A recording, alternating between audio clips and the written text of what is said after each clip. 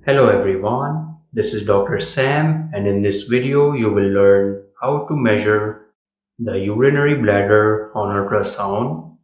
The bladder's measurements are preferably taken with a full bladder. After locating the bladder in a transverse plane, you can measure its height and width. To measure the height or the anterior-posterior measurement, place one caliper at the anterior wall of the bladder and the second caliper at its posterior wall, and you will get the height.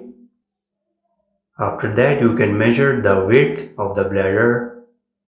Place one caliper at the bladder wall in this manner and the other caliper at its opposite side, and you will get the width.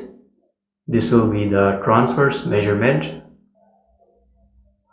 Next, you can switch to a longitudinal plane to measure the length of the bladder. Place one caliper at the bladder dome, the superior aspect of the bladder, and the second caliper at its base in this way, and you will obtain the length of the bladder. After you have gotten the length, width and height of the bladder, you can calculate the bladder volume using the ellipsoid formula.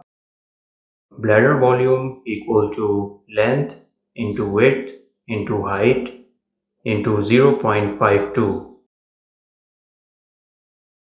Here are some general measurements of the bladder volume. These are the usual values obtained amongst different age groups.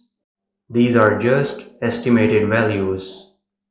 In a neonate, the full bladder volume can be between 30 to 40 milliliters.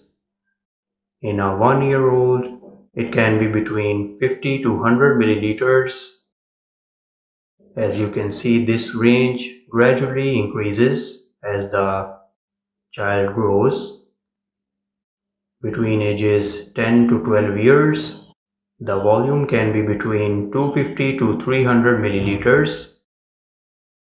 For 13 to 15 years of age, it can be between 300 to 400 milliliters.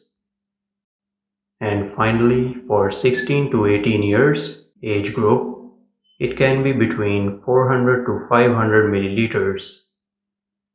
In some adults, the maximum bladder volume can also be 600 milliliters. So these can vary amongst different individuals. These are all full bladder volumes. Thank you so much for watching. Please subscribe and stay tuned for more imaging videos.